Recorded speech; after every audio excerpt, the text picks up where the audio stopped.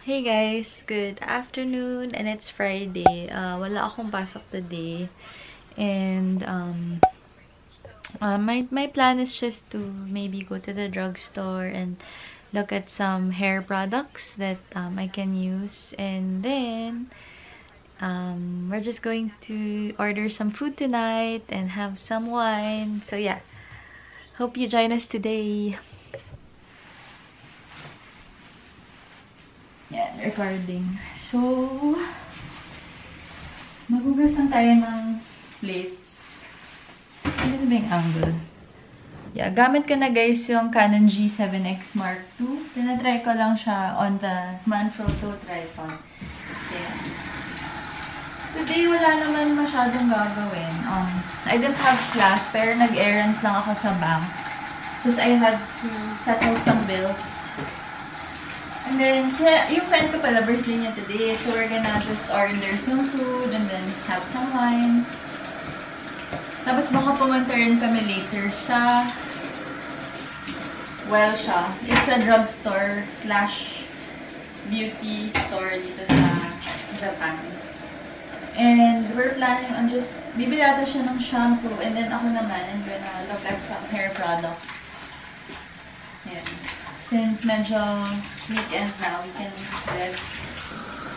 Yun naman, wala naman usually here kasi in Japan. Very simple lang naman yung life. Like, on my free days, I clean the house as you saw in my previous vlogs. Tapos, yun. Go to class lang. So guys, dito pala where I live, it's super cold. As in, less than 10 degrees siya now.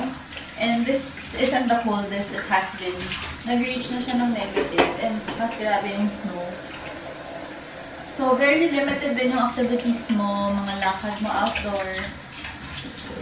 Usually, pag kabili ka ng gamit or pagka-grocery mo, uwi ka agad. Kasi, mahirap din eh. You're gonna get cold din sa labas. And besides, wala kaming cars dito. So, puro commute lang kami. So, yan. Pakita ko lang sa inyo, guys, yung cake na nabili ko dyan.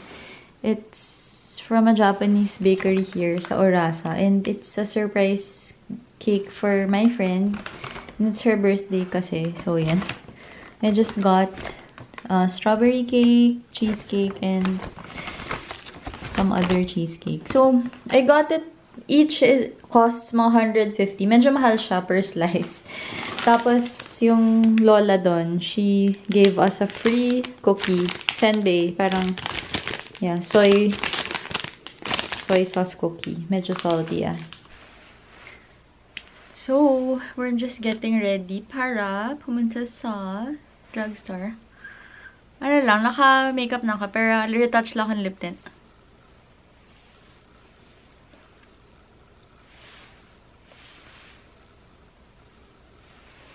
So, lately, guys, I've been into mga moisturizing lip tints. So, ito yung Lily by Red. Yes. Ito yung in the shade number 4 ng line nila ng Bloody Coating Red Lip Tint. Yan. So, there. Yan. It's a nice parang soft red. Medyo pinkish na nga siya. So, yeah. Medyo moisturizing siya. And then, not sticky, lasts long, and it stains the lip. So, good siya for cold weather like now. Yun, share ko lang din yung mga current favorites ko right now sa makeup. And then, eto. So, start tayo sa highlighting powder. One of my favorites is the Wet n Wild highlighting powder in Precious Petals. Yan, medyo nudish champagne siya.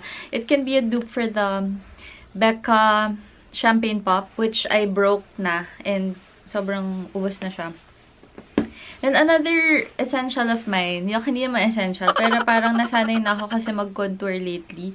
It's the Urban Decay Naked Skin Shape Shifter Palette. Nabili ko to doon sa Tiendesitas, yung nagbebenta doon. I forgot the name na. Pero yun yung mga imported makeup items. Yan. So, maganda siya. It's like super sleek palette, super thin. Pero, pagbukas mo, On the other side, meron siyang powder. Yan, powder na. This is for bronzing, this is for contour, matte highlight, and then shimmering highlight. So, these are all powders. Tapos, when you open it naman on the other side, it's the cream. So, meron tayong contour, meron tayong highlighting na cream, we have bronzing or contour, we have color correcting. Ay, ito pala yata, highlighting din to, pero no shimmer. And then, ito yung may shimmer na highlighting. So, yan. Ito yung isa ko pang favorite. Next is, yung sabi ko nga kanina, yung Lily by Red na lip tint. And then, ito yung ginagamit ko ngayon, guys, na base and primer and sunscreen all in one. So, it's the Real Kill sunscreen. So, ayan na mag-focus yan. So, SPF 50 plus na siya. Plus. So, ginagamit ko siya just before makeup. Yan, hindi na ako nagpa-primer kasi nagka-clog na yung pores ko lately. And then, for my powder, ito. It might be new to you guys kasi this is made in Japan. It's the Can Make Marshmallow Powder in... ano bang shade to? Anyway. Yeah. Basta madumi na siya. And it gives you a super duper soft matte finish and it's moisturizing na powder. So, yeah. Unique siya and it's cheap. I think you can buy this in Shopee as well.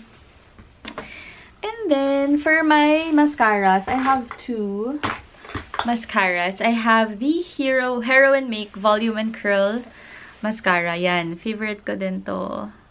Yan. And it's in the color black. And it's super waterproof version. So, if you guys want to, yung curl nyo ma-sustain or mag-stay for the whole day, choose yung super waterproof version. And then, another mascara that I'm using is yung itong bigay ng mom ko. It's the L'Oreal Extension, Double Extension Curl.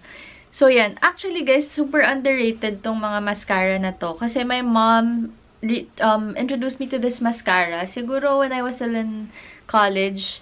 And then, I always see her use this parang dual-ended mascara. So, this white one, the step 1, yan, is for the fiber.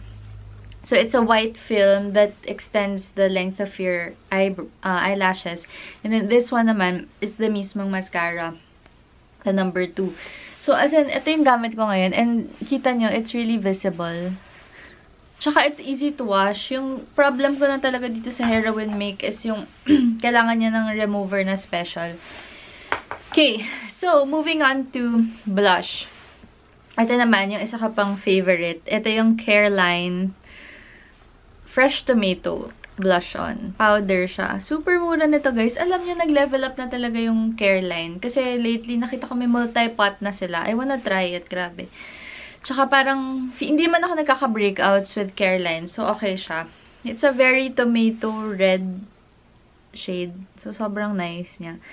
Ang tagal na nito sa akin, guys. Kasi ito lang yung ginagamit ko parati. Kasi nga, it just brightens up your complexion. Lalo na when you're pale. Sorry. Yan. Ito pa nga, yung isa kong favorite, si Daiso. Cream Blush. Para din siyang multi-pot. Pero what I don't like about this, guys, is sobrang niyang sobrang sticky. Ayan o, tsaka dumidikit yung mga dirt inside. So, parang ayoko siya na. Kasi sobrang mura. Pero I still use it. Ganda siya. And then, for another favorite of mine now, sorry, ang dami, is the Butter Bronzer. Ito yung deep bronzer siya. Physician's Formula. Yan. No need to explain. Alam niya na yan. And my concealer is the L'Oreal Infallible. Yes. Focus. In the shade Ivory. Hirap na mag-focus na to. Yan. Shade Ivory. Tapos, last na. Itong favorite ko lately to use on my face is, grabe guys, super good find to. Kasi I was searching on YouTube, what's a yellow-based BB cream? Tapos, sobrang konti nung lumabas. As in, ito lang. Tapos, some Misha ata. Basta mga Korean brand. Pero, yung Misha Perfect BB Cream, yung classic nila, they released darker shades. Pero, hindi siya yellow light tones.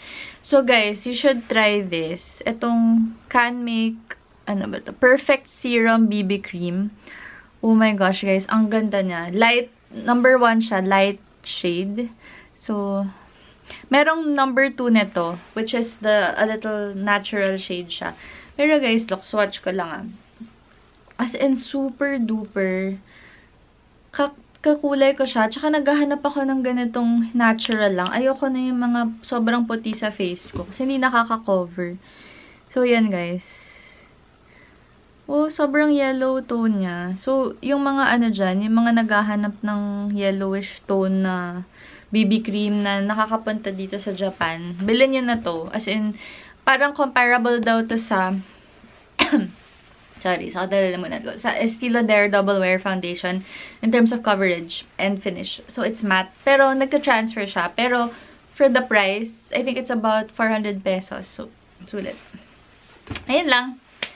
Just wanted to share with you my current favorites while I'm waiting. Guess whose birthday it is? Birthday girl.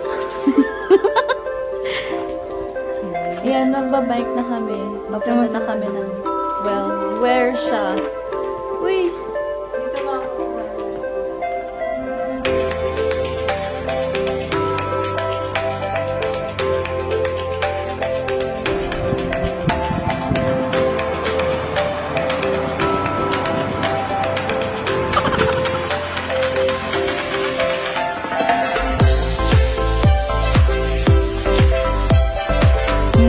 We're on our way to inside Welsha.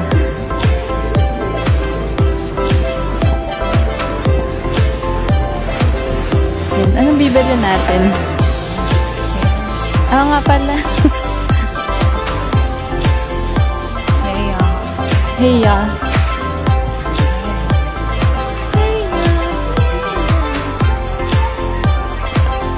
So yan guys, super daming as in mga BB, collagen, stuff. Ayan, BB. So, ito yung area ng mga gamot. Ayan, mga vitamins. Naka-packets lang sila. So, yan, DHC. Ayan, iba-ibang mga vitamins. Meron din silang mga nature made. Ayan, yung Meiji, guys, collagen. Mga pang-paganda. Ano sila dito? Ano itong origin? Guys, meron silang bago. Yung Smart Super Capsule. So, parang pangpapayat siya. Apparently, meron siyang parang probiotics, lactic acid bacteria. Guys, meron silang bagong Nivea Angel Skin na body wash. Hindi ko lang ito nakita. Tapos, meron silang magandang line dito, yung And Honey, yung ginagamit kong hair oil. Meron silang Moist Repair shampoo. Tapos, meron din silang hair pack. Tapos, meron silang repair treatment. Yan yung pink version nila. Tapos, meron din sila nung isa pang color. Ito yung ginagamit ko.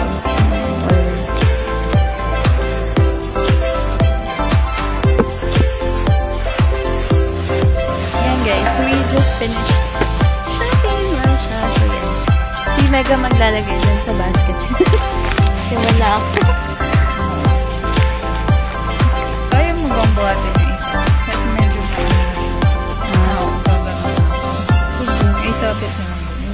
Yan. So, picturean ko lang siya. Tapos, uwi na kami. Kasi birthday niya. Banda doon na lang sa kanan. Sige. Yan. So, nakauwi na kami. And then, nakabili na ka ng hair dye. So, ang napili ko is this Beauty Labo Whip. Yan. Siya yan. Tapos, ito yung color niya. Yan. For summer na. Tapos, yan. Si Meg pala.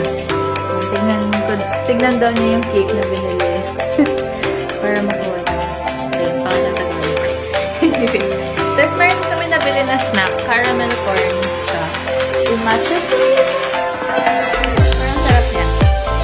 Anyway, hinihintay lang namin yung mga order.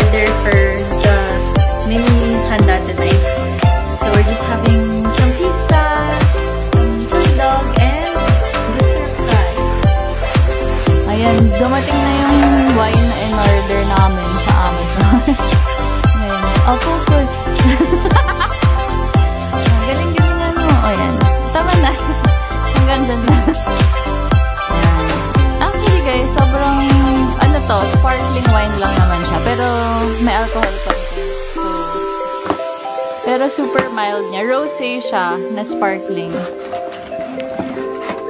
We don't have to finish it naman. Kahit isa lang muna. Pink Moscato. Pink Moscato. Yan.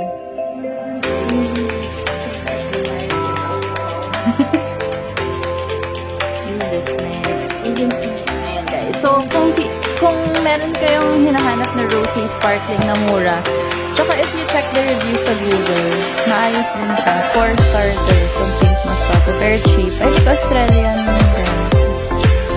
Minimum of 2 orders. Na ang aming food. So, yan. Fries, margarita pizza. Don't worry, once in a while lang naman. Unhealthy. Until dawn. Let's eat. Let's eat.